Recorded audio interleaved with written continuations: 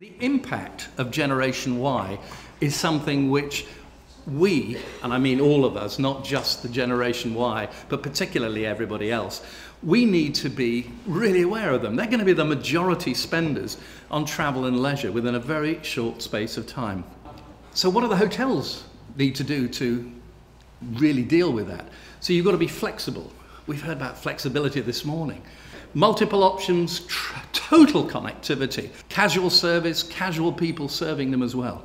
And often people serving them who haven't come through the route that most of us in the hotel business did, which was leave school in short trousers and then go set down the pit and then go into the hotel industry at the age of 14 and whatever.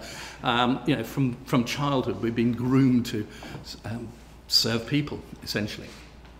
They want the wow in design. They want community connection. They want everything, really, that we're not providing at the moment. What are those expectations? Multi-generational travel. That's a polite way of saying it's grandma and granddad, mum and dad, and the kids going away together.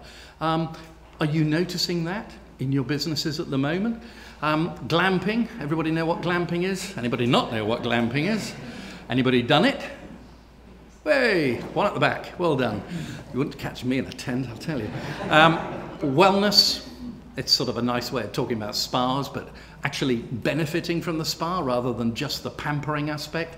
They're into sports, they're into eco values. MICE, everybody know the word? MICE, meetings, incentives, conferences, events, fine.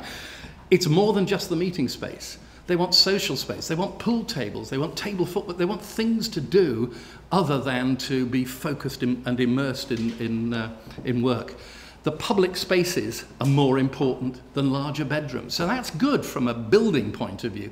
You can tend to build, if you're in the business of building hotels, smaller bedroomed hotels, but have bigger public spaces, public areas where people can socialize and congregate and meet other people. And that's important for the customer of tomorrow.